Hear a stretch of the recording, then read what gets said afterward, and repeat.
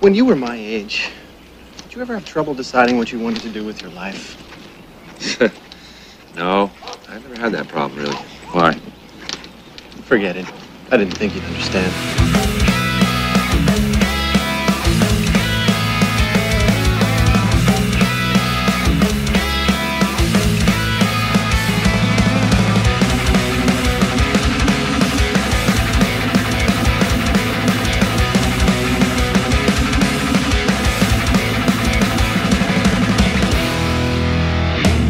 Back to Growing Up Punk, the podcast about punk rock and all of its friends. Got a very special episode for you today.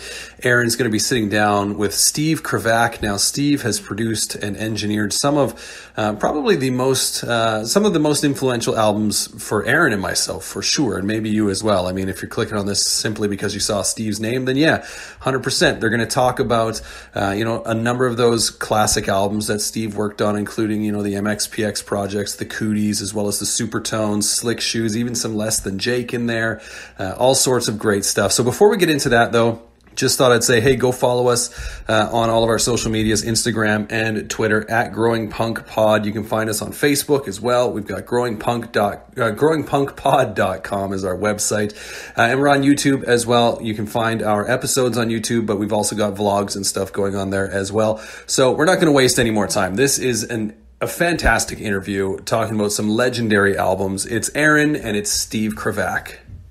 Well, thanks so much for taking the time to be here today, Steve. This is a dream come true for me to get to talk to someone who had, such a big part in so many influential albums, not only in my life, but in many people's lives. So really appreciate you taking the time to be here. It's great to be here. Thanks so much for having me on the show. Yeah, awesome. So let's just kind of get right into it. I'm not going to necessarily kind of get into, how you got into music and podcasting. There's for those that maybe aren't familiar, you did a really cool podcast on the Magnified Pod podcast where you kind of, go through more of your music history and journey. And so I figure, if... Yeah, that was actually a really cool spot with the guys, Yeah. And so... And we kind of went down the rabbit hole a bit here and there, but it was a great conversation. Yeah. So if you want to hear that part of Steve's journey, then please go check out Magnified Pod. And you can hear kind of from where he came from and how he got to where he is now. But for time's sake, we'll just kind of get right into it. So for those who don't know, what's the difference between an engineer and a producer? So some of the albums we're going to be touching on today are ones you produced and some you engineered. And so I just thought maybe it'd be good to kind of clarify for people to understand kind of what does that mean? Yeah. Well, I think that there was a time when those two roles had sort of more of a separate definition, but, with the Reaganomics of music, we're forced to downsize and be a one-stop shop, as it were. Yeah. When I first started out, there was definitely, more of a separation between the engineer role and the producer role. The producer was basically, overseeing, sort of acting as a musical director and overseeing the part of the process that dealt more with arranging the songs and kind of working with the mechanics of songwriting, while the engineer was working with the mechanics of getting sound from instruments to tape. And the engineer's role sort of has melded with the producer's role over the years to the point where if you're working anywhere below A level, you're working with a producer engineer, one who does both. Right. And we're now, in the way the industry is organized, it's really only at the top echelons that you have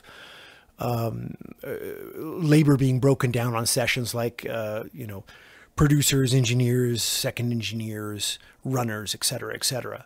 When it comes down to making records on a day-to-day basis, like most of us do, at this point, if folks are getting or have a producer relationship, they're working with somebody that's doing both the engineering and the production. It's just the economics of it, really. Yeah.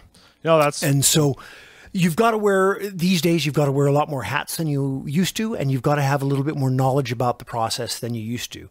I don't think that's necessarily a bad thing, and I do like a cohesiveness between engineering and production. In fact, I think that before I was really an engineer, I was more of a producer, like looking at soundscaping and focusing how to shape sound or place it.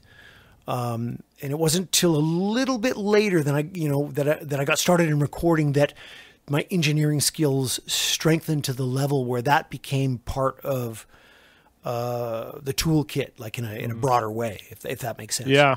I always kind of thought it was, like the producer was almost, in lots of cases, kind of an added member of the band.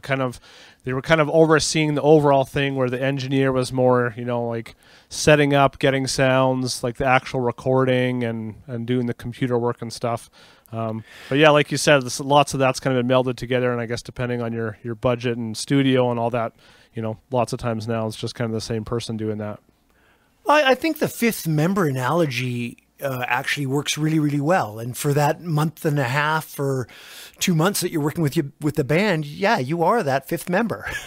You're expected to show up for band practice on time and be ready and remember the arrangements and work every day to kind of tweak and wrench until it gets to a spot where everybody feels comfortable and knows that, okay, we can put our foot forward with this, and we know that we're making the right step. Yeah, and I think the biggest thing is having that extra set of ears that's hearing, as an outside person, but really invested into the project. So it's not like you're just hearing it and be like, I don't like this, or I do like this, but how can we change this so that it's going to benefit the overall project? Oh, for sure. And I think that even like, if I think back, like I think maybe even at the time when I was just only engineering or only producing, or when engineers had sort of a more separate kind of part in the process, that engineers would probably even be making suggestions then, and it might not have to do with the arrangement, but, hey, things are sounding good or melding good together when you guys are on that part right there. Yeah. It's sounding good in here. And so a good writer or a good arranger can just extrapolate from input like that and go, oh yeah, something cool is going on here. Maybe we need to use that part again later in the song, or maybe we need to expand that, or maybe we need to voice things like that somewhere else in the song, Yeah. Just being in a situation where you're in a highly creative environment with folks that are really wanting to bring it, like that really want to make a record, really want to make a statement. Like that's when you're in good, rich territory. And yeah, not every idea is going to be taken. Not everything is a great idea when it gets blurted out at the moment, but cooler heads prevail. And generally speaking, you end up finding the right way to put things together at the end. And the songs sort of have a way of providing a map to you. And if you're kind of following the song, most of the time you get there. Yeah. Well, what gets you most excited about working with a band or working on a specific project? Oh, gosh. That's a multi-leveled question. I think on so many levels, and I think on so many levels, that's why doing this work is fascinating to me. From the beginnings of just like looking at song structure and arrangements and kind of figuring out how things are going to get presented, to tweaking sounds and coming up with a scenario how to track things so that you get the right energy going, to drilling down into tones for certain parts later on as you're overdubbing, or to work on lyrics so that they kind of come out and flow, whether that means changing one word or cutting one word from a line, or changing a word because it just sounds better, right, coming out of your mouth, to the point of, okay, now we've got all this stuff on a tape machine and we've got to make it come through these two tiny speakers and sound really big. Yeah. Like there's so many choices that have to get made. Like sometimes in a day, 100 choices, 200, 300 choices, decisions have to be made. And I sort of like the ham factor, like when we're making breakfast, we say the chicken makes a contribution, but the pig is committed. Yeah. and I like that idea. I like the idea that all of these things are going on and that decisions have to be made, and some of them aren't going to be right, and some of them you're going to have to live with. But part of producing, it's the word produce. Like at the end of the day, you have got a budget to stick to, and your clients are expecting you to stick to that budget and turn in a project that has relevance and sounds great for whatever the budget they've got, right? Like it doesn't even come down to that. It's not about that, right?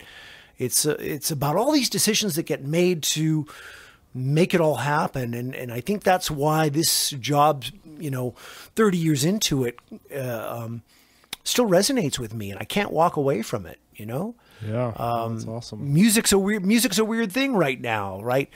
Things are changing. Spotify is the funnel, right? But there's no money coming back. Right. So then how do you continue to have a career in music? Well, in my instance, you do a bunch of things, right? You produce and you engineer, you have a label, you write your own music. You find ways to survive as the business is changing, and it's changing so rapidly we can almost not keep up with it.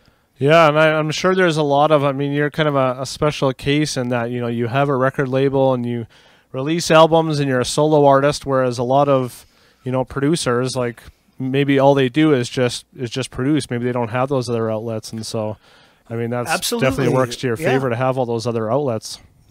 I think just in a sustainability model, it does. Yeah. And in the respect that everybody's got a laptop, right? So everybody's now a record producer, and most folks are doing most of their stuff in their own homes by themselves, right? Yeah, that's true. Like this isn't 78 or 79 where we were just kind of trying to figure it out. Like kids these days, by 13 or 14 are virtuosos on instruments. Their parents are starting them when they're 6 or 7. They've got great instruments to play with when they're youngsters, right. I can remember my first punk rock band, and we had all our gear laying in a room somewhere, and somebody came by to visit or say something. He said, looked at the guitar, and he says, I can't even believe you're playing that and trying to get a sound out of it, but that's what it was when we were kids. Yeah. It really was. We were struggling. Over the last, 20 years, parents have been so supportive of kids. And this has to do with education in schools, too, because music is being pulled out of schools. So folks who are players who picked up a little piano when they were kids, they're bringing instruments into the home, and they're teaching children a little bit in the home. And this is a great thing, right? Like, it's a good familial thing. It's a good music thing. It's a good social thing. Yeah. But it's great to see the industry where it is today, and the freedom that the laptop and programs like, just some of the consumer format programs that I don't work in and I don't know that Right. everybody uses. I can't even name one off the top of my Cubase, Right. stuff like Yeah, that, right? Yeah. Probably dating myself with Cubase, but whatever. Just the fact that everybody can kind of jump in and get their feet wet right now. Yeah. It's a great thing. When I was a kid, it was okay, put 4 guys in your band together. Everybody's got to save money for 4 months, and then we can book 2 days in a studio for the weekend and record, a half a dozen songs kind of thing. Yeah. Now everybody can do it on their phone, pretty much. It's not a 24 track, right? But they can do it on their phone. Yeah, it's crazy how those... And so, just getting back to where we were coming from on this, like the idea that because technology has changed everything so much, the way we look at the business and the way we perform as artists or producers or, musicians in this business, it's got to change. We got to start thinking about doing things differently. And I think that's positive too, in the sense that I think that that's empowering to artists. It's empowering to bands who've got to make their decisions, because you used to be able to throw a demo out to some labels and maybe a couple of people would write you back, and you might be able to start a conversation. You might not get signed, but you might start a conversation. Now, good luck. Yeah. There's so many mice at the door. There's so much content. There's, you really kind of have to just strike out on your own, I feel like, these days, and go step by step. Without naming any bands, has it ever come across for you, like where where a project comes your way that maybe you're not super excited on, but you're willing to do, and then by the end you're completely sold on the band? Oh, it's happened. It's happened a myriad of times in my career as a producer, as an engineer. Part of that is coming to know the people as humans and as artists. And then part of that is usually once you've sort of established a bit of trust, is them allowing you in to go, guys, you know what? We should try this here and we should do this here. And if you can provide a couple of concrete examples, well, you know, sort of like this, you can get people to buy into it. I usually find that those experiences they're sort of a bridge where the band comes in thinking one thing, maybe the producer comes in thinking another thing. Right. And by the time you're at the end of the road, you've got something that neither of you guys had anticipated, neither of the two parties has anticipated, but it's way better than what you both started out with in your minds, you know?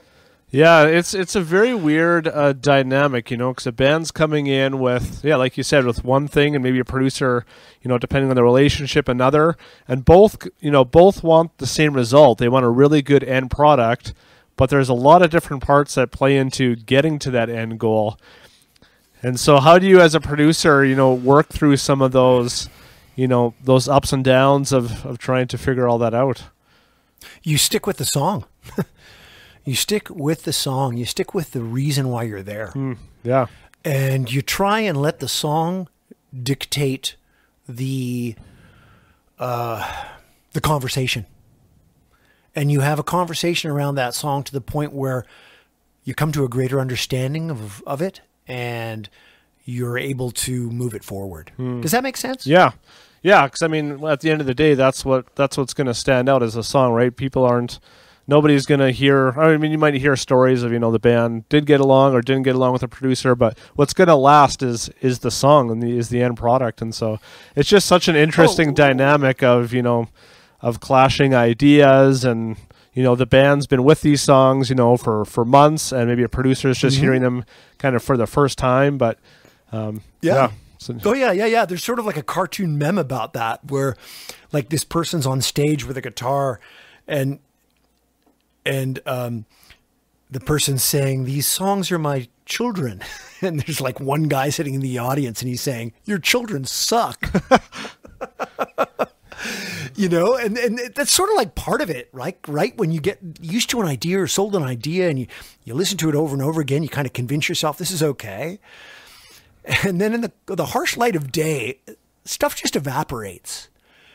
And this is a lesson that I learned, you know, when I moved to the States and started doing a lot of production out of LA, and I started taking meetings with A&R people at major labels and going in as a producer going, hire me for, you know, X record or Y record or Z record. Oh, well, what have you got? Well, here's my demo reel. And I put together like a 5 to 8 minute demo reel. And then I'd go into these meetings and I'd see how A&R people treated like listening to a demo. And like 10 seconds, 15 seconds. Like that's what a major label A&R person listens to a song for. right. Okay. And if it doesn't happen in the 10 to 15 seconds, boom, they're on to the next one. Yeah. And I'd start listening to some of the stuff that I was turning in for on work reels to encourage more work. And I go, this sounds good. And I like how this goes together. And then I'd present it in a meeting, and I'd listen to it in the cold light of day in front of an A&R person. I'd go, oh, yeah, you left too much of that in there. That when they got to that second verse, that gear shift wasn't there that you needed. You'd start to listen to stuff with a scalpel. Right. All right. Well, then you got to come back to the studio and turn around to the band you're working with and go, you know why things haven't gotten to that stage? It's because X, Y, Z. Like it's sort of your job to be the translator. Right. You know, Yep. bands want to be successful. Yep. Bands want to earn a living, they want to earn a living playing their music. They want to earn a living sharing their ideas and their thoughts, right? Yeah. So if you can't get them to the finish line, if you can't get them to where the guys on the 57th floor can listen to it and go, yeah, that works. Well, then you're not doing the entire job.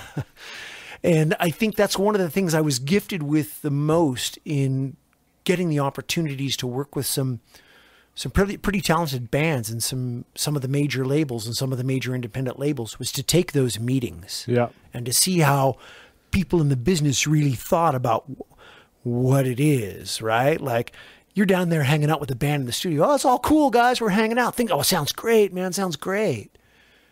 Okay, that's cool. Well, it's cool until you've got to turn it in. Right, yeah. And then the A&R person says, well, I don't like this. Or the label says, well, that's not good enough. Or you're turning it in to try and shop this to somebody that works for RCA and has been in A&R for 15 years and knows the business. And you're trying to walk into their office and sell them on something and go, hey, I think you should listen to this band. And I'll tell you what, the blinders come off. Yeah. And you learn a lot more about arrangement. You learn a lot more about how that first chorus needs to hit.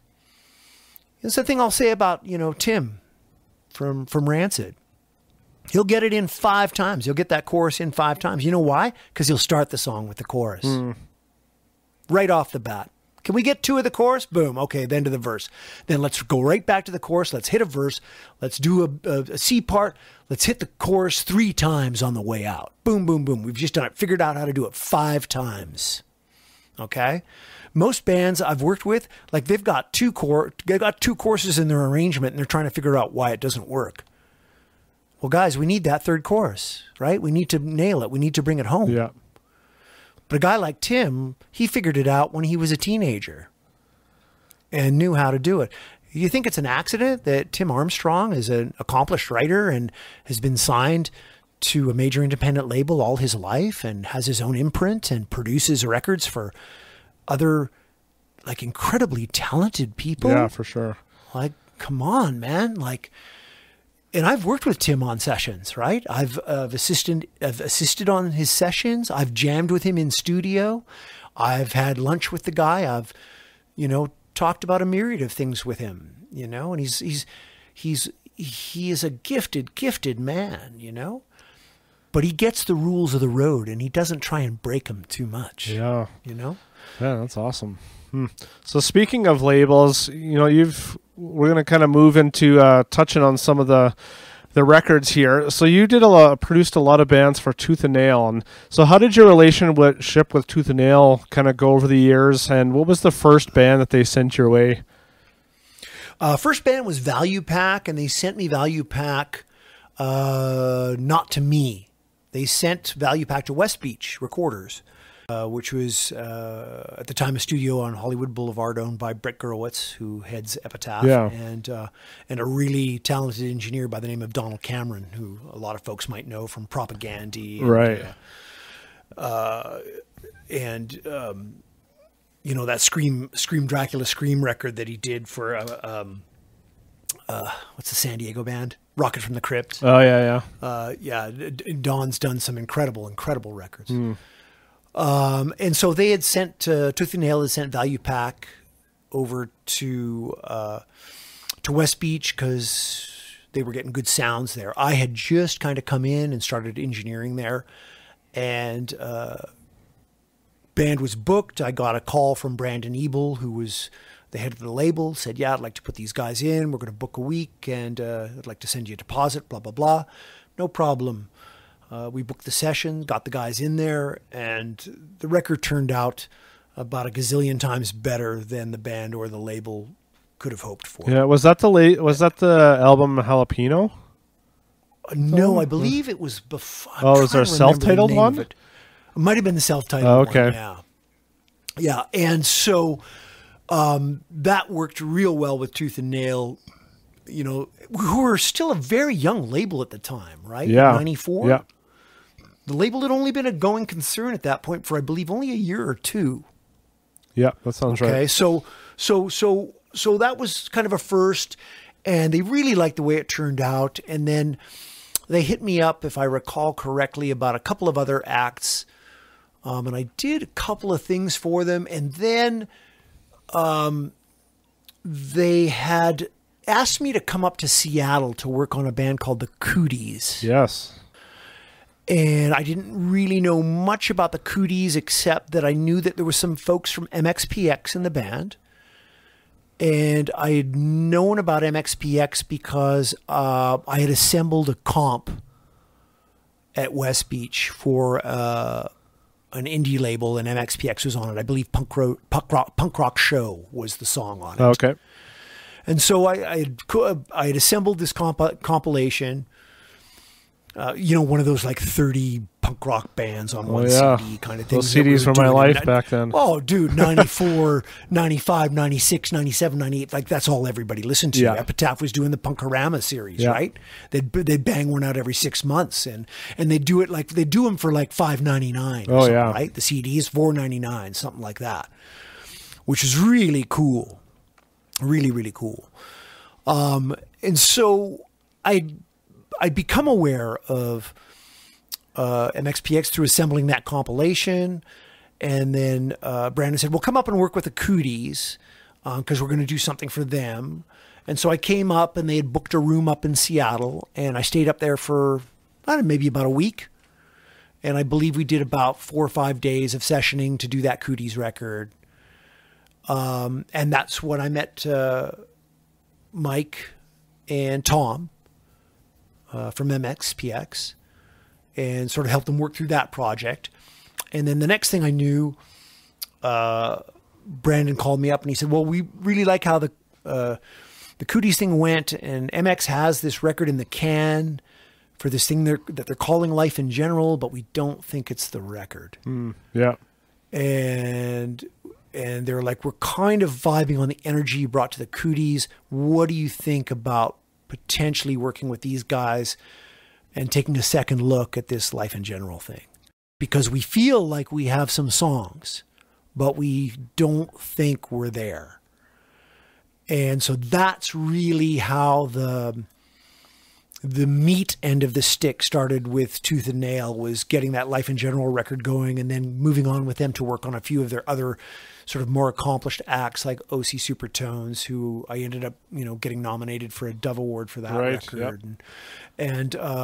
And just a bunch of Goaty Hook, right? Like just a bunch of great, cool bands that were super creative and trying to make the best records they could. And of course, at the time, like there was a record industry, and we were selling records, so you could put out a record and sell some and get in there for a second record. Like, that things hadn't really completely gone all to heck at that point. Right. Yeah. Well, let's get into some of these. That's a good segue, because Life in General is the first album on my list here. So this is my all-time favorite album of all time, and I know it's many other people's, and I love that story behind this album. How they kind of already had a version of it, and they weren't really happy with it, and yes, they connected with you, and that album still stands up, after 25 years. So how does that make you feel, knowing that you had such an impact on how this record turned out and its longevity? To be honest with you, sometimes it's kind of overwhelming. I recall it's about 2 years ago, Rolling Stone published a top 50 pop punk records of all time list. And the record made that list. Yeah. And I hadn't been in Rolling Stone for much in my life. Okay. So that was kind of a jaw dropper. It really was. The same time, I've always have been in love with that record. Like it was the record that we as a band, and I'm including myself as the fifth Beatle in that, or the fourth Beatle as it were, but it was the record that the band that we as a band needed to make at that time. Yeah. I needed that record as a producer, as a showcase for what I'd been working up to for the last 15 years. And, or 10 years, 12 years. MXPX needed that record to break out of being a band that had spent supporting 3 records in church basements. Right. And moving to a national stage. Yeah. And becoming a real band. Mike still thanks me. He says, "Thank you so much for showing us how to be a band." Yeah, that's such a good compliment. It's a really nice compliment. But And I know what he means. Like I had come through the war before that, you know, up in Canada and dealing with some of the bands I'd been dealing with and seeing how it was done right and seeing how it was done wrong. And so everything that I was trying to instill upon those guys as we were working through that month of making that record was to do things the right way. Yeah. And I can remember one day Brandon called down to the studio and everybody was passing the phone around and talking to Brandon, and Tom was beside me. We were kind of cutting some guitar tracks. And he said to Brandon on the phone, he says, "Don't worry, we're making it perfect. We're making everything perfect." And that's when I knew that we were on the right path, when Tom said that, because he had the confidence to see that we had made the change and overcome whatever it was that, or I was helping them overcome whatever issues they had. And then those issues are none of my business. Okay. Whether it was somebody they worked with or whether it was overcoming their own issues of confidence, self-confidence, and learning their own instruments. Yeah. You know, if you understand what I'm saying. Oh yeah. So I understood it in that moment. Okay, we're on the right path. Go with it, go with it, go with it. And I just kept going down that path until it was done. And, you know, I told this story at a MXPX show a couple of years ago in Ventura, about doing the vocals with Mike for Chick Magnet on the last day, and he's got to fly to the airport, or I got to get him to the airport because he's flying out that day, and we're somehow struggling to get these vocals. He's got no voice left, and we're just pouring honey down his throat to like coat it so we can get the last couple of lines out, and like the last couple of lines are done, and we look at one another and like, oh my gosh, like we've just done it. Okay. Get your stuff, get in the car. We're driving to the airport right now. Wow. Like that's how tracking for that record ended at the last second. I tracked that record and I took every second I could have until the very last second, until I had to go to the parking lot and drive Mike to the airport. Yeah, man, that's crazy. And that's why I look back at that record and why I still love it. It still sounds fresh. It still sounds engaged. It still sounds inviting. It still sounds like it hasn't lost any of the energy. Yeah. You know? Oh, man. And I'm really proud of that, because I'll tell you what, there's a bunch of records from the era just before me, or records that I grew up on, and I listen to them now and they don't hold up. Yeah. Records that I was a fan of, you know, and I'm not going to name names. It doesn't matter. Right. That's not important.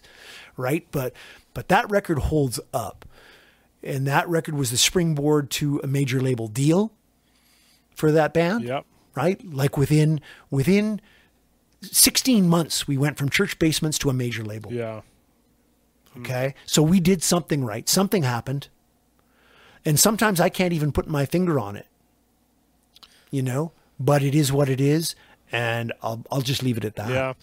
How was that starting kind of from scratch with them? Like, were they discouraged about having to, you know, redo the whole thing, or were they just excited to, you know, have a second chance to redeem the songs? I don't think they were discouraged.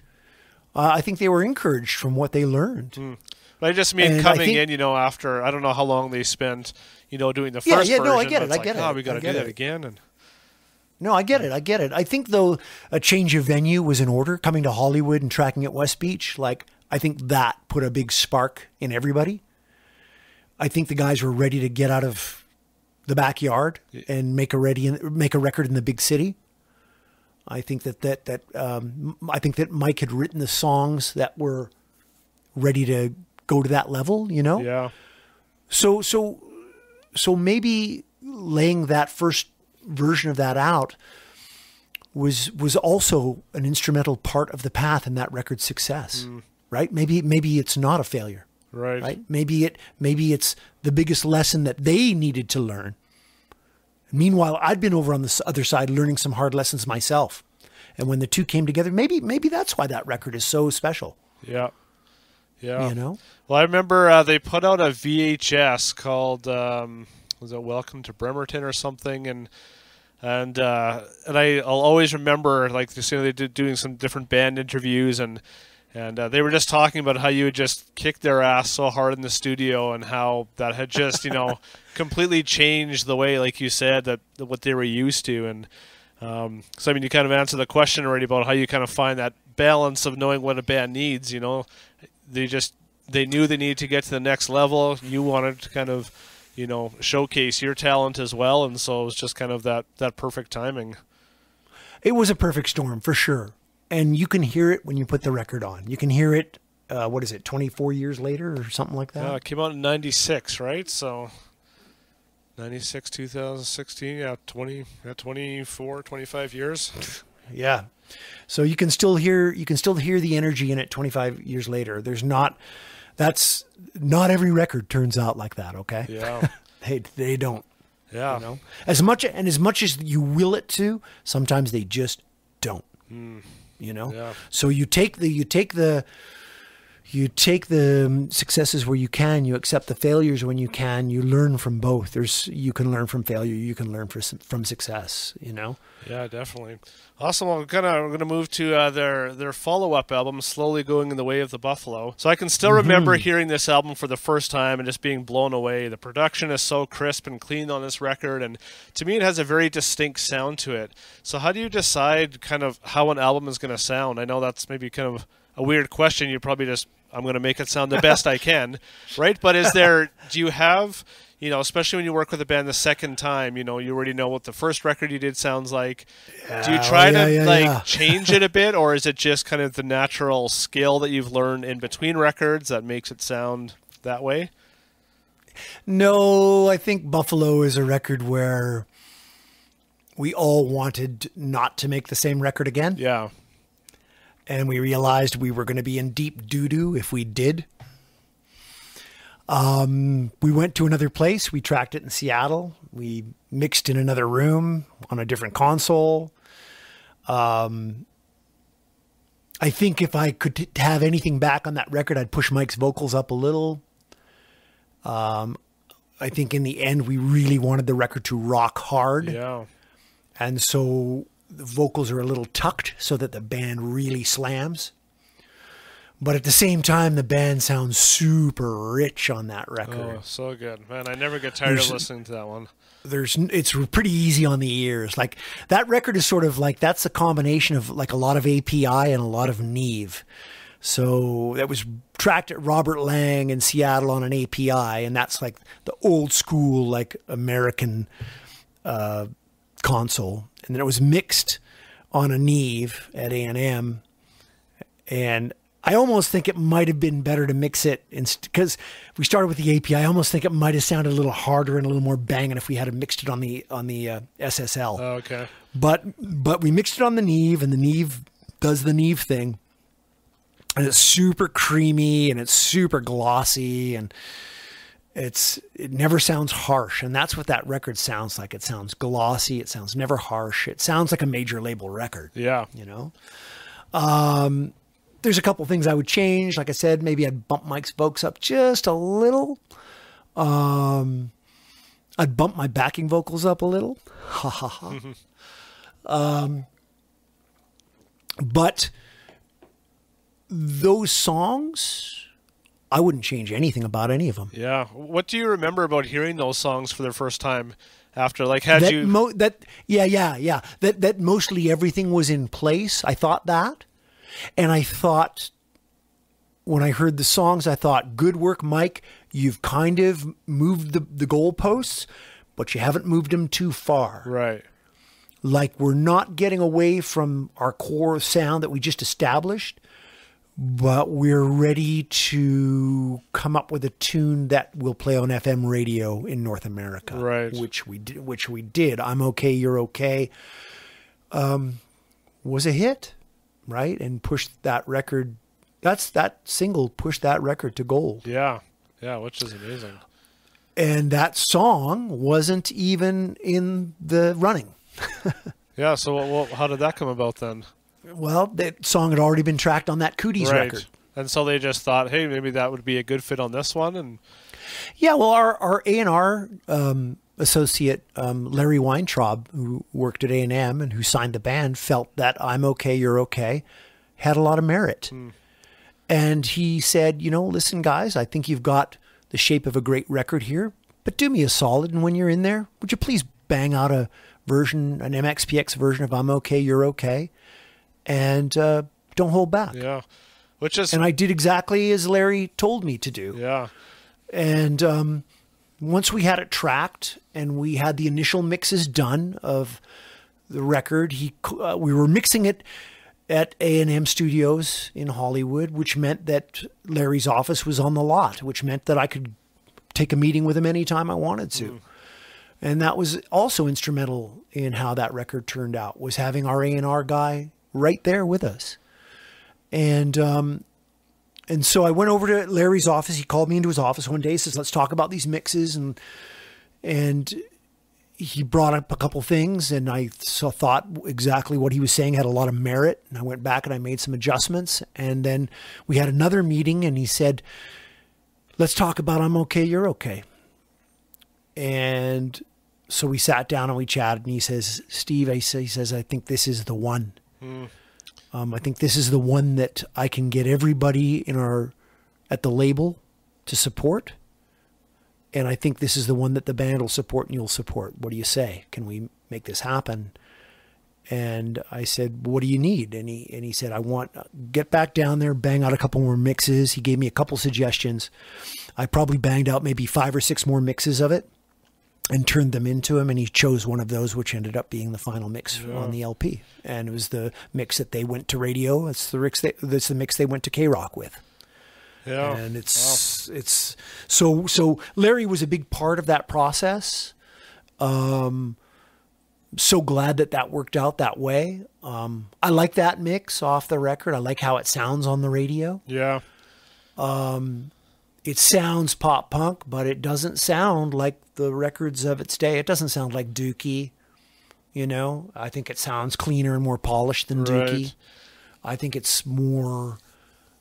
I just think it's more radio, man. I think it's more radio. Which is so interesting because the Cooties record, I can't imagine they were thinking of writing songs to go on the radio with that record, and so that's so interesting that the bigger song off of Slowly Going the Way of the Buffalo was a song from an album that probably wasn't even on their mind at the time.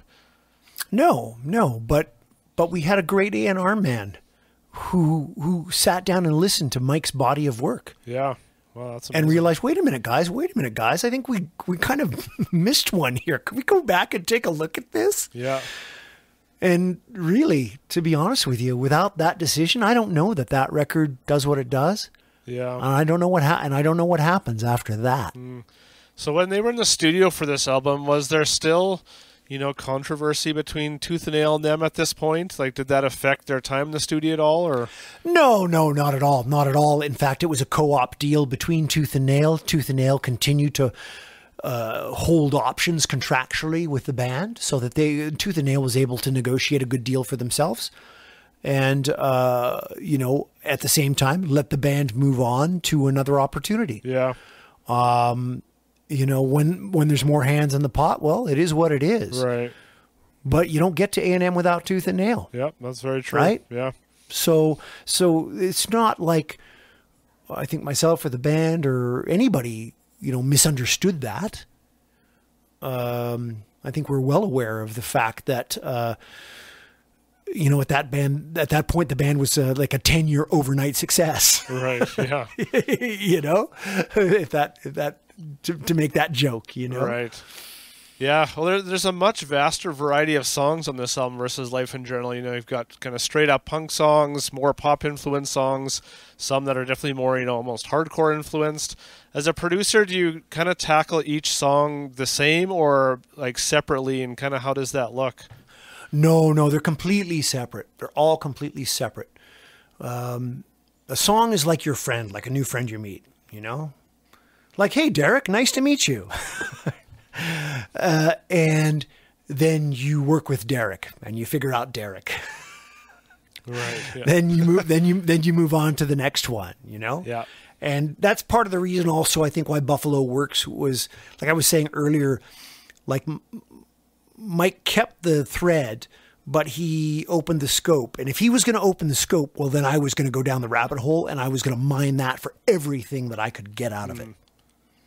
So if he's giving me like sort of a 6/8 tempo, and it's funny because there's 6/8 tempos on one song on Life in General, and there is one on Buffalo. But if he's going to give me a 6/8 tempo, then I'm going to work with that, and I'm going to turn that into a waltzy, kind of flowery, presentation, you know. But if he's going to give me, you know, like an instrumental, like the instrumental on Buffalo, then I'm going to take that to the wall and make it as nasty and weird as that can be. Yeah. You know? Yeah, you're going to have some of your tones are, you know, across the record are going to be there. The drums are going to probably, you know, sound kind of the same. I mean, that's who I am. Like, I'm not the guy that goes in and like sticks a guitar stomp box on the drums. Like, but, yeah, I'd approach every song differently. Every song gives you the roadmap and says, I need this, I need that. And they all need something different. And on that Buffalo record, like, I think the reason why the scope in the writing gets held together is because the production kind of treats it all equally. Right. You know, it doesn't get you too far up. It's a punk rock record, man. It's a punk rock record. Like, we're not making a Pink Floyd record. Right. But you can get out there, but there's a point where you got to kind of rein it in too and go, you know, we've got 38 minutes to get all this in. So let's stick to our guns. yeah, well, I think that's why so many, you know, attain this record to be MXPX's, you know, best work, because like you said, like there's a bigger scope of the songs, but it's a cohesive piece of work. You know, each song stands on its own, but all together, you know, it fits so well, even though, you know, there might be kind of a popular song, and then, you know, if a song like The Theme Fiasco, it's just kind of a bit wild and crazy and instrumental, but it works for some reason. So yeah, absolutely. yeah, that must be, you know, again, a good feeling as a producer, knowing you were able to, you know, help a band. You know, you already helped them step it up with Life in General. Now they're stepping it up even more and just having, you know, a more vast variety of song and songwritings and opportunities. And yeah, that's awesome. Yeah, definitely. You know, and I think working on that second record too, you know, Mike and I had a closer relationship because we'd worked intensely on the vocals on Life in General. And so in that respect, I think we'd built trust. And I think that on Buffalo, whenever I needed something, I could ask Mike and he'd go, yeah. And whenever Mike needed something, he'd ask me to go, yeah. Like we'd support each other because we knew, hey, we've done this before. We know how to get to the finish line. Let's just get there. Yeah. Was there ever talk of working with the band again after this album? No. I did work with them or work with their masters. I did a Let It Happen record, which was like 32 songs of B-sides and demos. That Tooth and Nail approached me and said, can you make something out of this? Yeah. So what was your role in that? Just kind of trying to make it a bit more cohesive and kind of, you know, because there's recordings from all over the place on that album. Oh God, yeah. Well, let's see. On that record, I engineer, I produce, I sing, I play guitar. Yeah. So how did some of those come together? Like they just needed some parts to finish the songs, and basically, like the majority of the stuff we had 2 guitar tracks on it, but there was a few songs that only had 1. Okay. And they wanted something that was going to be cohesive. Tooth and Nail wanted something that was going to be held together. Yeah. So I just jumped in and, you know, doubled, you know, existing parts on a couple of songs to push them up. And anywhere that I thought there was a backup vocal or a harmony missing, I'd just throw it down. Okay. That's the same on Life in General, and it's the same on Buffalo. If you hear a second voice there, that's me. Okay. Oh, that's awesome. Because at that point, Tom and Yuri hadn't stepped up in front of the microphone. So, you know, on those earlier records, anywhere you hear a second voice, I'm backing Mike. Yeah, man, that's really cool. As you know, and our voices sound good together, which is why I ended up getting him to sing backups on my record. Yeah, no, that's amazing. Was there, for Life in General and Buffalo, was there B-sides from those records that were either released later or? I don't believe so. I think we did everything that we had on the table.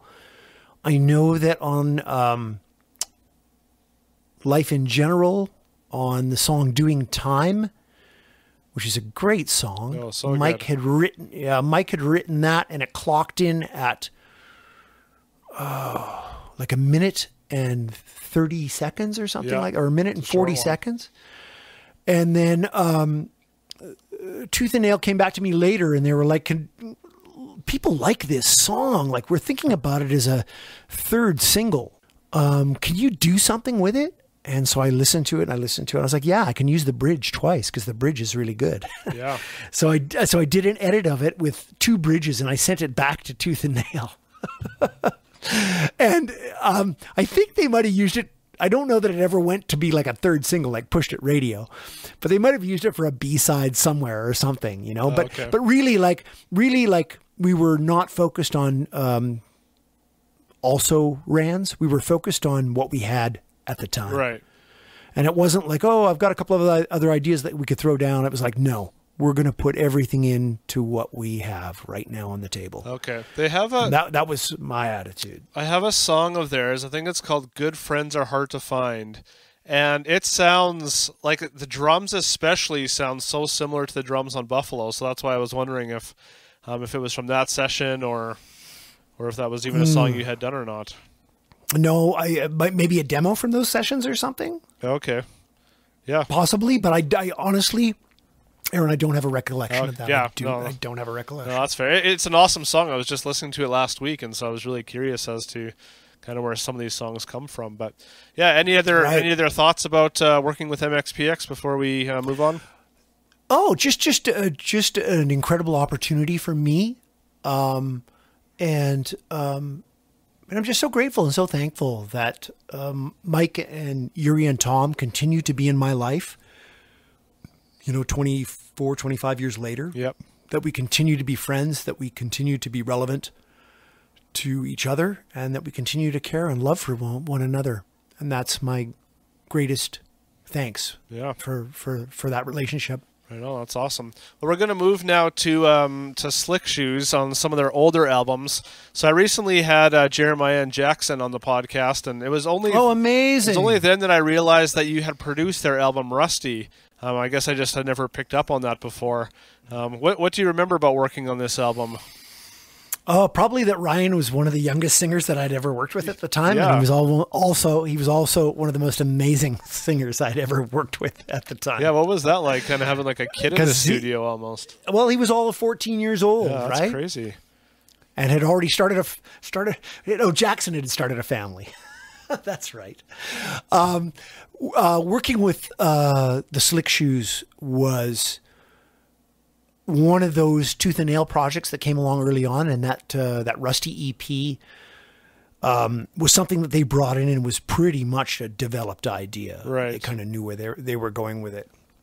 And I was super excited to just meet the guys and hang out with them, just because everybody was super cool and mellow. And like at that point, I had been doing sessions in Hollywood for, I don't know, maybe about a year.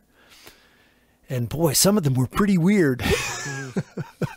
So I was pretty excited when like folks came in that were like focused and had, their ideas together and were like, okay, we're ready to do this when they started showing up. And that's what making a Slick Shoes record was like. It was like working with people who were organized. Oh, that's a compliment to them, because I mean they were still a pretty young band back then. So yeah, but they got it. They sort of got it.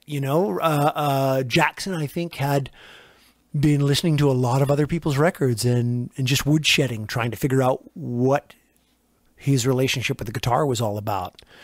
And Ryan,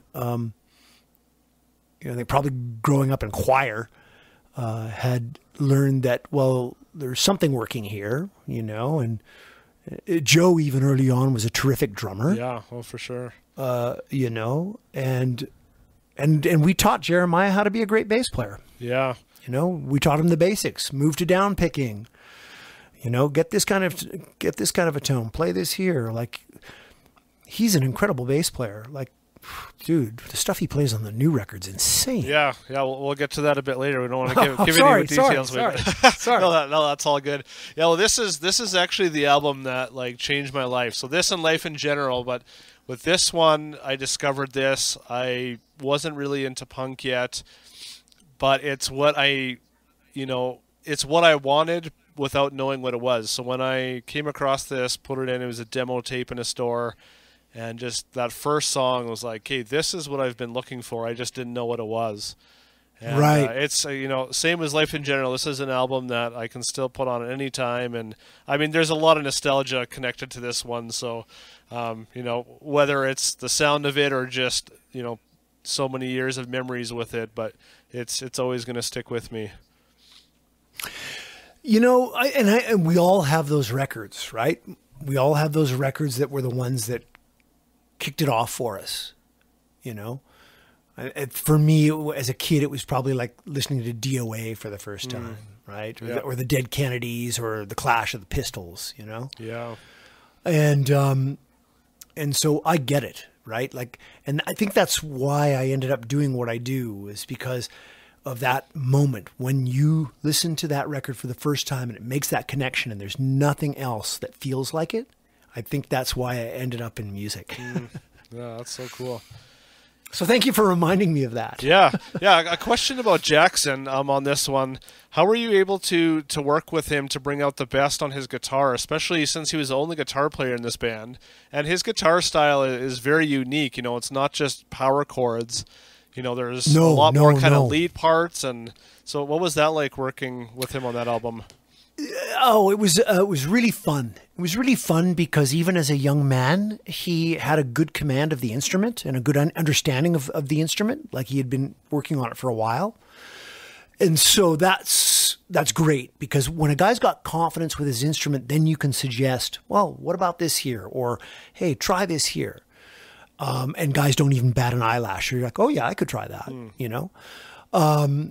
And so I think part of that experience was just kind of letting him go, because he would jump between rhythm and lead, like rhythm and single notes, or octave and single note and octave and rhythm and octave to single back to, he'd mix it up.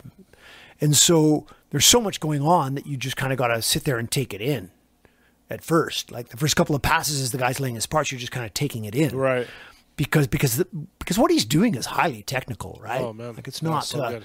It requires a lot of focus. And so you're trying to support that focus, and at the same time trying to see where there's opportunities to stretch it even further. Yeah, that's awesome. And my recollections from that session, from that Rusty session, was just we were working fast. We didn't have a lot of budget or a lot of time. I think for the most part, those songs were tracked sort of as they were arranged. We might have made a couple of quick changes off the floor, like start this way or end this way or something, but I don't think we really got into the meat of the arrangements. I think the songs are pretty much the songs as the band walked them in, if I recall correctly. Yeah. Do you remember what the budget was for this record? Oh gosh. What would it have been back then? Let me think about that for a second. 10,000 I'm going to say maybe or? No. It was an EP. It was a 4-song EP. I'm going to say $1,000 a song. It was probably about $4,000 to make that. Sorry, are you talking about like the first EP that they did, or the full length Rusty? No, Rusty, the EP, the 4-song EP. Okay.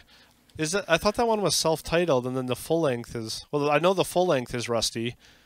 Well, they might have repackaged it later, but Rusty was an EP when I did it, and then Burnout was the full length. Okay. Yeah, so then you recorded there, a highly anticipated record, Burnout. So this record sees the band adding a second guitarist, taking on a darker, moodier undertone to their writing and a much more polished sound. On your part, what were you hoping to achieve with this record, working with them that second time? Because there wasn't even really that much time in between those records. No, there wasn't. And so I'm thinking a lot of those songs probably had to be written around the same time.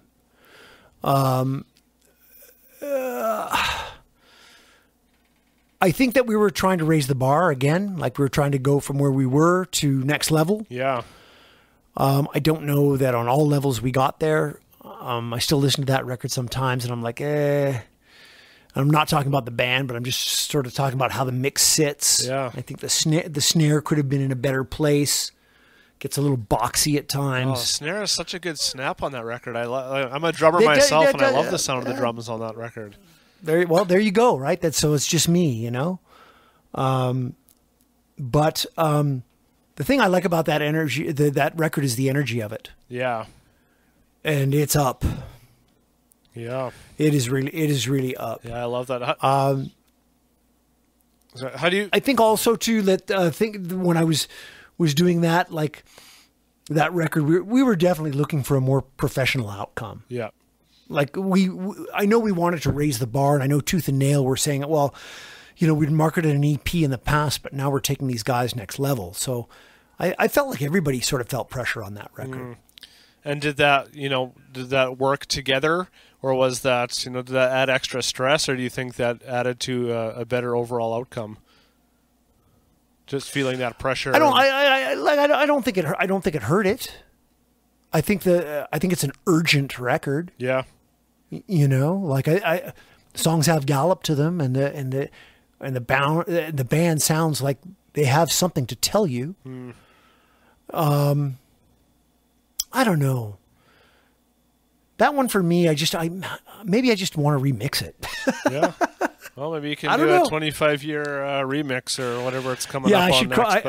I should call up Brandon and see if he's got the masters. Yeah. How do you find the difference between working with a band for the first time and the second time? So whether that's, you do that with MXPX as well, and now with Slick Shoes.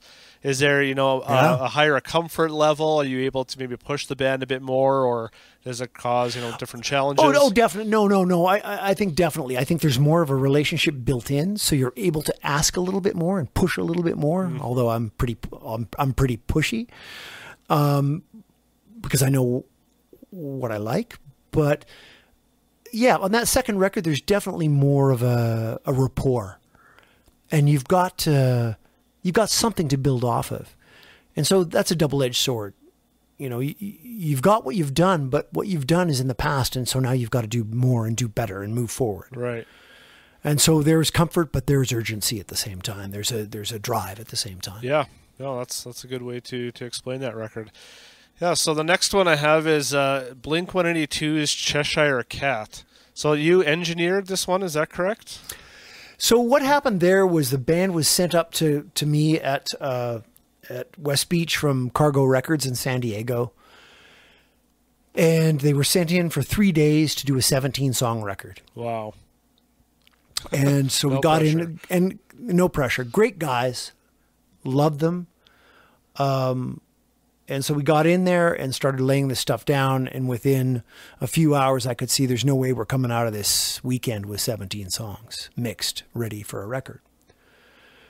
And so I talked to the guys and I said, look, is there a way we could, I know Eric who owns Cargo, I can call him up and ask him, would he give us a day or two more? Because we can really hit this out of the park. And for some reason, even after I told them that I knew Eric, they didn't want me to talk to him, which is really still to this day very odd. Yeah. And so what I did was basically I just tried to hustle through the weekend, do the best I could to track everything and get it on tape for them. And then do mixes. I mixed on the Sunday. I mixed 17 songs in one day. Wow. Just dump, and turned it in, and knew immediately upon handing it to guys that this isn't going to work and the label's going to reject it. I already knew that they were going to reject the sessions. Before they were turned in, I knew they would be rejected. And so the guys went back to San Diego. Sure enough, Cargo listened to them and rejected them. And although Eric Goodis knew I was in California, knew I was working at West Beach, he didn't reach out to talk to me about it. So there's this sort of odd kind of cloud that still sort of hangs over that production. Oh, that's too bad. Because I wanted to do so much more for those guys, because I really liked them, and I realized within 5 minutes that Hoppus was a great songwriter. Yeah. I even told him, hey, there's one of these songs on. I said, I'm putting a band together. It's one of these songs that we're recording. Is it okay if I cover it? Because it's really good. I knew immediately the guys had great songs and great ideas. I just thought there was so much more we could do with it. Yeah. And it didn't happen. Sent the masters back to San Diego. They grabbed a couple of local guys. This guy O from San Diego, who I've met and is a terrific guy, a complete gentleman. And he jumped in, did some more overdubs, and got them mixed together so they could get the record out. Okay. And that's really how that record happened. And I never heard another thing about it until I was driving down Melrose Boulevard one day with a buddy in his convertible We had the top down, and this car pulls up beside us, and I can hear the song blaring out of this car next to us. And I'm like, I recognize that song. Wasn't that song the song that I told Mark Hoppus that I would cover because it was so good? Oh, that's awesome. And then we're like, hey, we yell over to the car. I'm like, what are you listening to? And the girl in the car goes, it's Blink. We love it. And my friend points at me and goes, my friend recorded that record. Oh, yeah. That's so cool. Too funny. Yeah. So maybe it's a dumb question to ask, but like, had you hoped that they would, potentially come back to work with you again, or was it just kind of that was it? Oh, I think that's it. And I think that's the way it works in the business. People don't go back. They go forward. Yeah. Well, I mean, that's just it. It's like you're always striving for something new. You're always moving on to something else. The days of the 70s and the early 80s when a producer would make 3 or 4 or 5 records with a band are gone. Right. Attention spans are so short that you have to completely mix everything up and make it sound like it sounded, but not like it sounded. Yeah. And so that's why they're looking for new folks every day to do what you did. Plus they can pay them half or pennies on the dollar for what other folks did. So yeah, that's the way the business works. It's sad, but that's the way it is. Yeah. Well, at least, I mean, it's still cool you had your hand in, a band that's become so successful, even if it was in a smaller way years and years ago, but just to have that on your resume, I mean, that's a really cool for sure. I mean, I had 3 days. And I did everything I could to get that out the door and make it a success for the guys. And part of that worked, and it was a success for them and moved them on. And so in that respect, I look back on that and I go, hey, we did everything we could to move them along. Yeah. Yeah, that's awesome. Well, the next band I got is Less Than Jake. So you worked on their Borders and Boundaries album. This was the follow-up to their successful Hello Rockview, which was the first album that I heard of theirs. So how did you come about to work with them, and what was that experience like? Well, the way I'd come to work with Less Than Jake was actually on that Rockview record. That was produced by Howard Benson. Right. And Howard needed an engineer. And so the Less Than Jake guys gave him a short list of, I don't know, maybe 3 or 4 guys. And I was on that list. Oh, right on. And so Howard asked me to take a meeting with him, said he needed an engineer to go out to Florida and work for a couple of months with this band, Less Than Jake. And I was like, oh, I've heard of those guys. I didn't know too much about them. Losing Streak had kind of just broken. Right. And it was on Capitol, so it was getting a little attention. Craig Aronson was A&R on that. He's passed away, sadly. Great A&R guy. A big supporter of Less Than Jake. Really big supporter. Actually, when he moved over to Warner Brothers later on in his career, he took Less Than Jake with him and signed them on to Warner Brothers. So Craig Aronson, rest in peace, has always had Less Than Jake front and center and made some great decisions that helped that band in a big way. That's really cool. But it was Benson that asked me out to come out and do that record after the interview. It went over good, and he felt like I could make a contribution, and went out to Florida, and basically I handled drums and guitars, and Howard handled vocals and bass. As I recall, and we pieced it all together, sent it to out to LA, and had Chris Lord-Alge mix it, and that's how that relationship started. So when they needed to do their next record, Borders and Boundaries, they rang me up and said, well, how about covering both sides and producing and engineering? We think you can deal with it. And so we jumped in, and it was a tough record to make, but I go back and I listen to it now, and I go, that's the record we needed to make. Yeah. Why was it tough? Because it was a hell of a lot of hard work. And getting, 7 guys in a band, all of a sudden it's not 4 guys, it's 7 guys. Yeah, three of them are playing horns. 2 of them are trombones. Trombones have no reeds and have no keys. Right? It's just a big slide flute. Yeah, it's a difficult with a horn on the end of it. I mean, it's sort of like taking a bunch of stuff and just throwing it into a blender and going, well, what are we going to get? And it was sort of about trying to take all that energy and hone it into a record and a couple of singles that Capitol could take to radio. The Rockview record had been successful at radio. Yeah, there's some really It good songs it got ads. It's not a great sounding record, but it got ads.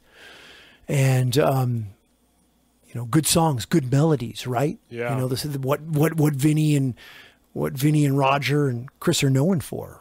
Have always been known for. And Buddy just writing the greatest horn lines ever that you could imagine for a band like that. Yeah, and that's one thing I love about them is sometimes in that genre of music, at least for me, the horns can sometimes get a little bit too much, but they know how to balance them right where they're, I don't know if it's where they're high pitched or just the melodies that they do with them just really complements the song instead of just being thrown in there because they have to be or whatever. No, for sure. I mean, the band probably came in thinking, okay, we're moving on to our next record and it's got horns on it. And I'm thinking, well, moving on to my next record and it's got horns on it. And I want the horns to sound like Chicago, which is the greatest horn section of all time. Yeah. So I'm trying to get to that level, right? I'm trying to figure out how do we get there, Yeah. Well, and I think so you succeeded with that's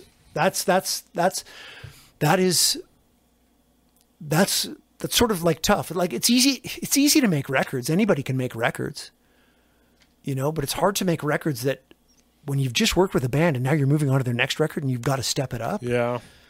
And you've got to figure out, how do we do this? Like, how do we do this? It takes every tool in your box to pull out and go wrench on that, wrench on this, got to go farther, got to go deeper. How many hours did we work today? Well, we worked 16 hours today. How many did we work yesterday? We worked 14. We might have to work 18 tomorrow. But if that's what it takes, that's what it takes. Yeah, there's definitely a lot of dynamics that play into that for sure. And I mean, I just remember that record being long hours, like really focusing on parts, really focusing on the lyrics, really focusing on the melodies, really focusing on the vocal performances. I can remember Chris, like reading an interview with Chris, and he said the record that I learned to sing on was Borders and Boundaries when I worked with Steve. Yeah. Steve taught me how to sing. Right on, good job. Well, he wasn't very thankful when it was going down. Well, that's we were probably having a few heated discussions together about how it was going to go down, but that's how it went down, and that's the record we made. Yeah, well, like we were saying before, I mean, there's always lots of those dynamics that happen in the studio, but that's not what people are going to remember. Now they're going to listen to the songs, even the guys themselves, they'll think like, oh yeah, that was a hard record to make, but now look at this product that we have that we're happy with, and that's what's going to last. So it's definitely worth that time. So for sure, and Bill, Stefan and Bill did a good job mixing that record, And it's kind of funny because I see this coming up on social media from time to time, and they're like, oh, going back through the Les and Jake stuff, man, that Borders and Boundaries, it's a sleeper. That's one of the best ones. Yeah. Like that's a good record, man. That's a good record. Yeah, well, that makes me excited to I've been trying to listen through all these records in preparation, and that one I need to spend some more time on, so I'm excited about that. So we're going to talk just briefly about another ska band that you had mentioned before, the Supertones. So this is another example of how you took a band that didn't really have any previous good recordings before, if I can remember. They just had that one full length that sounded pretty terrible, and you propelled them into something that was just amazing. It had such a better sounding recording and just an overall great record. Do you remember if, like, what Tooth and Nail's kind of aspirations were with this album or the band? Was it similar to, the Life in General experience, where they were just kind of ready for that big next step? No, I knew that Tooth and Nail had aspirations for the band, and I knew that they had laid some groundwork. I will say this also about the OC Supertones is when they came in to make that record, they were incredibly prepared. Like, they already knew what the sequence of the record was going to be and posted it on the wall the first day they came into the studio. They're just like, okay, this is the record, these are the songs, and this is the order. And they worked hard. They were a band I definitely pushed, and we worked to get great tones. We rented some good gear where we had to. We rented a nice drum kit. We got a couple of good guitar amps in. We made the difference. Like, we made the decisions that took them from the, sounding like a garage band into sounding like a developed band with properly placed vocals. Yeah. And in a praise band like that, vocals in a worship band, vocals are really important. Yeah. Oh, yeah, definitely. Got a message. Like, you got to get the message out there, Yeah. Well, And so I was actually super grateful to work with Supertones because they were so organized and so prepared, and because they had kind of a rounded out idea about what kind of a record they wanted to make. And for me, it was more like just about getting great sounds and sort of judging performances. Hey, let's try that one again. Or, hey, horn section, let's try that one again, Yeah. And so we did spend some time and a little money making that record, but it also sold like 400,000 copies and got nominated for a Dove Award. I was going to say, it definitely paid off. You put the work in, man. You put the work in and things pay off. You don't put any work in, you don't develop your ideas, you don't have a developed idea to market to people, they're less interested in it. Right. Who knew? Yeah. Oh, that's awesome. Who knew that it took hard work, right? Yeah. Like, they're having fun up there. They're playing their instruments. They look like they're having fun. Yeah, really? Come to work one day. See how much fun it is. Yeah, well, it's hard work. It's hard work like any other job. Yeah, and that's why I love doing this and hearing all these stories, because there's so many that, it's just not on their radar. They just hear the record and, you just put it on. It's like, oh, this is so fun and easy to listen to, so it must have been fun and easy to make. But that's rarely the occasion. No, it certainly isn't. It certainly isn't. Yeah. So with the band Bad Religion, which album of theirs was it that you worked on? I did a bunch of demo stuff for them, actually. Okay. What year would that have been? That would have been, I'm trying to think back now. That would have been the Atlantic years. They had just done, what's the Infected record? The first record they did on Atlantic. Oh man, the discography is so big I can't think of it in order right now. Anyhow, they had just done the first record for Atlantic, and they were setting up, I believe, for the Grey Race. Oh, okay, that's the one I was going to mention. But. Right. So they came into West Beach, and they were like, okay, we want to demo like a bunch of stuff. And so I had the opportunity to work with them like off the floor and kind of work with the band piecing demos together for this next record. And it was just a terrific experience. To work with Graff and to work with Baker, work with Bobby Shayer, just guys that had kind of led the way. Right. So had they... Brian and Minor Threat, obviously, like working with him, after that was something else. And working with Graff was great. Greg was very even and very... he's such a soft-spoken and well-spoken gentleman. Yeah. I always felt comfortable around Greg Graffin. He's takes time to speak to you, always acknowledges you, always remembers you, always says hello. Would those be guys you still keep in touch with? I don't keep in touch with them on a professional, in a professional stance. But if I see them at a show or something like that, we'll stop and say hello for sure. Yeah, well, that's awesome. So had they kind of taken off by that point? Oh yeah, most definitely. What years those were? Yeah. Like that they had just done that record for Atlantic with Infected on it, and it was a mega smash. The record had gone gold within, I don't know, 3 months. Oh, wow. 90 okay. days or 120 days. That song Infected went gold. Yeah. And it's funny because you go back and see them live now, and when they play that song, you're like, holy mackerel. When it hits, it hits. That is a hit. Yeah. That was written as a hit. They took their time to write it as a hit, Yeah, that's awesome. Yeah, they're definitely a band that still continues to put out interesting music, and they have good things to say, and it's a special thing to have a band that can still stay relevant after, they've been around for sure. like 30, after 40 years. 40 years, yeah, it's insane. 40 years. 40 years. Yeah, that's crazy. They're still doing it. Well, the last project I just wanted to briefly touch on, and it's mostly just with one guy. So I recently chatted with Ethan Luck, if you remember him from the Dingies. Sure do. And he was saying that he believes his success to this day is greatly in part to his experience with working with you. And just the way that you really helped him to kind of solidify his musicianship and helped him to have the ability to simplify and focus on what the song really needs has been life-changing for him. So I just wanted to share that because I thought that was a really cool thing to hear from another musician that's had such a big impact from working with you. Oh, yeah, that's really neat. And actually, he and I got back in touch a couple of years ago via Twitter, which I love. Yeah, well, because you were on his podcast, right? Talking about the Dingies record, was it? Yep. Yeah, Yeah, I remember absolutely. Yeah, absolutely. And so, yeah, we got back in touch via Twitter. If anybody's listening and wants to follow me on Twitter, it's Stephen Bradley, STVN_Bradley. Yeah, we got back in touch, which was a really nice thing and we spoke on his podcast and talked about making that record, which is, I really like those Dingies records. Yeah.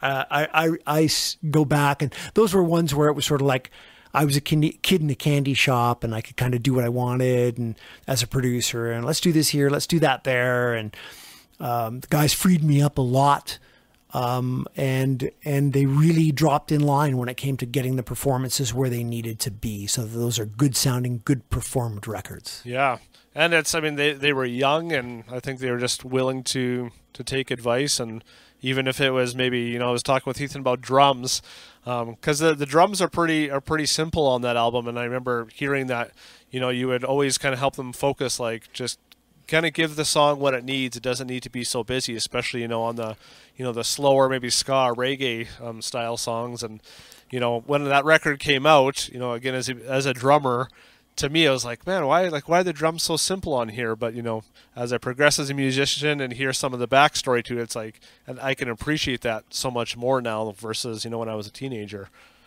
Well, it's a ska record, right? So first key is you want to swing, and you want to swing hard. Okay? So in order to do that, you kind of got to open the arrangement up a little bit. Yeah, for sure. Overplaying is not going to help you swing. Yeah.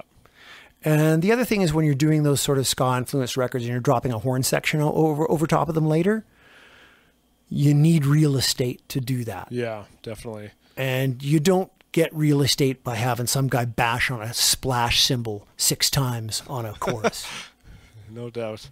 Yeah, and that's what I love hearing again, because I wouldn't have understood that obviously as a 16-year-old or whatever when that album came out, but.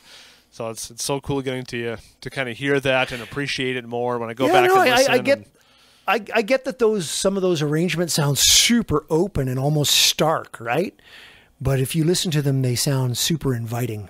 Yeah, and that's part of that openness. Yeah, definitely. Awesome. Well, the last album I want to touch on is the solo album that you released. Yeah, I put out my very first record. Of my own last fall. Actually, it came out just at the end of September, early October. Yeah, so it's been out a little over 6 months, 7 months. And so, what was the inspiration behind that? Why, after all these years? Oh well, that project had actually been on the docket for 20 years. Oh wow! I just hadn't gotten around to working on it because I was too busy making records for other bands. Yeah, crazy. So, what were your hopes? But yeah, my hopes for that were just to make a decent record and get it out. To put 10 or 12 songs together that I could listen to and go, wow, you wrote 10 or 12 really good songs. Yeah. And you put them out there. And that's really the totality of that goal. Oh, well, maybe there's a little bit more to that, just in the sense of I wanted to start doing some more writing, because as I get a little bit older, I feel like writing is something I continue to do, can continue to do. Can continue to participate in, and starting to try and write for other people, to do co-writes, and to offer myself up for co-writes right now. I'm doing that kind of stuff, and so I thought to myself, well, nobody's going to co-write with you unless you have a bunch of songs that sound okay. Yeah, well, that's a good place to start. How do you find that is like working on your own album versus producing a band? What's the dynamic like? Is it, do you have someone working with you, doing the actual recording of it while you're recording the parts, or is it just you in your studio figuring it all out? That's just me in my studio figuring it all out. And of course that takes time. And it took a while to make that record. But as far as the overall approach, like as far as like producing a record, there's no difference at all. I know the goal. I know what I have to do to get to the goal. And so I just kind of hunker down and start knocking it out bit by bit. Yeah. And do you feel like you have the same motivation when it's your own work versus another band's? Like, is there the same? I mean, like you said, these songs have been around for so long, so obviously, the same pressure isn't there because you don't have the same deadlines and release schedule and all that. But how do you kind of motivate yourself to finally work on something? I'm sure I feel less pressure towards my own stuff as opposed to pressure for somebody that I'm working for. And that's probably a healthy thing, because if you're working on your own songs or your own material, you have to focus on keeping it fresh and not getting too obsessed with it, Yeah, that's true. As well. So there's that part to the equation. Like I was saying, like the recording part of it just sort of takes care of itself. We do a scratch guitar, and then we do some drums, and then we do some more guitar, and then we do some vocals, and then we do some bass, like that path is already defined. Right. Because that's the path I follow every time I make a record. Yeah. But preparing to make the record, to sit down and go, okay, now you have to write lyrics for a dozen songs that are your songs, nobody else's songs. And you've got to come up with arrangements that are your songs, nobody else's songs. Yeah. And then you start thinking about people that have been listening to like these millions of records that you produced that got sold. So there's pressure, but it's a different kind of pressure. And you want to put your best foot forward when you're making your first record, and you want to be all you can be. At the same time, you don't want to beat yourself down about it so much that it's not fun. Right, yeah. And you also want to hold the torch of the completed project high, because you realize that people may be familiar with other stuff you've done over the years. Yeah. And so they have expectations about what it's going to sound like. Yeah. So do you have someone that you kind of pass your songs by just to get a second ear on it, or do you just kind of trust your instinct on those? No, I certainly didn't trust my ear. For songwriting, even before the songs were recorded, the lyrics came first. I wrote all the lyrics for the songs first, then arranged them to music. Then I took those arrangements of just a guitar and a vocal, and I sent them to a couple of different writers that I know, who I've had very long relationships with. We're talking 30 years, Yeah, awesome. Knowing people for 30, 35 years. Then you send them your stuff and you go, okay, this is what I've got. Where are we at? And just don't hold back and let me know. And so I put the stuff through that process before I committed to even stepping into the studio and deciding, okay, now it's time to record this stuff. Yeah. Are you the kind of guy that's always writing, or do you kind of find yourself writing kind of in seasons, just whenever you have time or feel inspired, or what does that look like for you? No, I'm not a Tim Armstrong. Tim can write 3 songs a day, and they're all gems. It just happens for him. I can't write like that because my ideas need more time to distillate and develop. Yeah.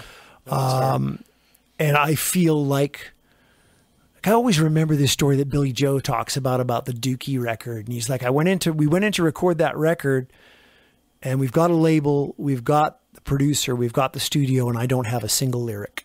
Wow. And that's how he started Dookie. Yeah, that just and sounds like too he said, stressful. Yeah, and he said at the end of that, he says, I told myself, you're never, ever going to do that again. Yeah. And he's right? Like there's no way. And so this record had been building up for me for a long time. It had been on the docket for a long time. It needed to get done for a long time. So it wasn't like I was going to sit down and scribble some stuff on a cocktail napkin and that was going to be what I had to say to the world. Like, no. Yeah, lots of time to put thought into that. I spent 2 months at my desk writing and writing and writing. Just lyrics, not even music, just lyrics. Until I felt like I was in a place where I could get behind what I'm saying here and I don't feel embarrassed by what I'm saying. Right. And at that point, I took it into the studio and was like, okay, let's grab a guitar and let's figure out, what does this lyric sound like? What does this song sound like? And that's how all the songs on the Stephen Bradley record were built. Yeah, that's really cool to hear. What do you find inspires your lyrics at this stage of life? A good muse. So a muse is is something that poets would use back in the old days. Oh, okay. Your muse is the one that you write about, or the person that inspires your Right. writing. Yeah. And so for that record, I had a good muse. And so that helped a lot as far as focusing the ideas and getting the stories told. Yeah. And I knew right at that time, it was like, okay, you have to write about this stuff right now, because everything's makes sense and it's fresh, and it'll make sense if you write it down now. Right. Yeah. And that moment's never coming back. It'll have to be seasonal until something comes again and hits me. I mean, I'm working on other co-writes and other things, but for me to like go, okay, next LP, like that's going to probably be the same process. Yeah. Sitting down and weeding through 2 months of ideas to get, a dozen songs, and then building it from there. Yeah. Well, that's awesome. Because I feel like if I do it in that process, it's so funny because I was on the Herrera podcast a little while ago, and he was like, well, tell me how these songs, how did these songs come together? And I was like, well, I wrote the lyrics first. And he's like, I can't do that. It's like, there's no way I can function like that. And I said, there's kind of no way I can function without working it that way. Like if I don't know what my message is, if I don't know what it is that I have to say, I don't even know how to start to say it. Yeah, that's a really interesting outlook on that. I like that. Yeah, it's a lot. Yeah, probably different than most bands. For sure. A lot of folks are like, oh, we came up with this groove, or we came up with this riff. Okay, try and stick something to that. I'd much rather try and create a mood with poetry and lyric, and then go, okay, let's match a musical mood to this lyric. Yeah, I think I think there's more. I think there might be a little bit more power, or a little bit more possibility, right there, if that makes sense.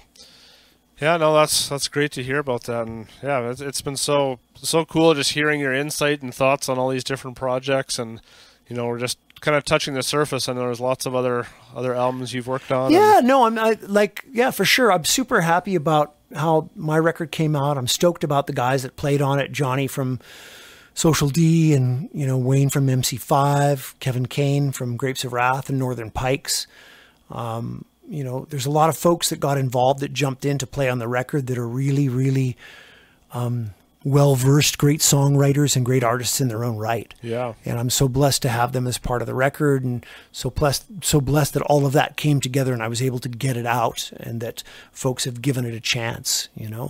And so that's been a real positive of the last, as well from a writer, but like also from a production standpoint. Yep. The record sounds good and it's getting some radio play. And I listened to these guys over in Scotland, I think it was today, who are playing it on their podcast. Oh, that's awesome. They're talking about like the production's great. That's great. The record sounds great, man.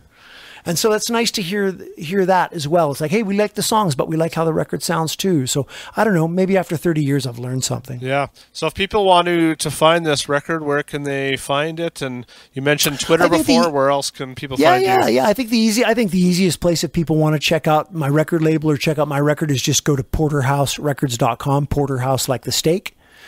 Drop by porterhouserecords.com. See some of the vinyl reissues that I do there. Check out my record. Check out this new Germs reissue that I have coming out on my label. All sorts of good stuff's always happening over there, and it's always kind of geared towards some of the old school punk rock. And I write a lot of copy at the website so people can see, my thoughts on those old releases and the stuff that we do. Yeah, right on.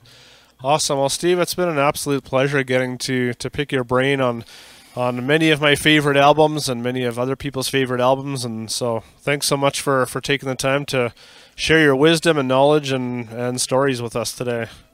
No problem. I had a great time talking with you. Awesome. Thanks so much, Steve. Right on. Did you have to take that Cooter preference test when you were a senior in high school? Oh, yeah, I took it. They said I should be a fire watcher. What are you supposed to be? An underachiever.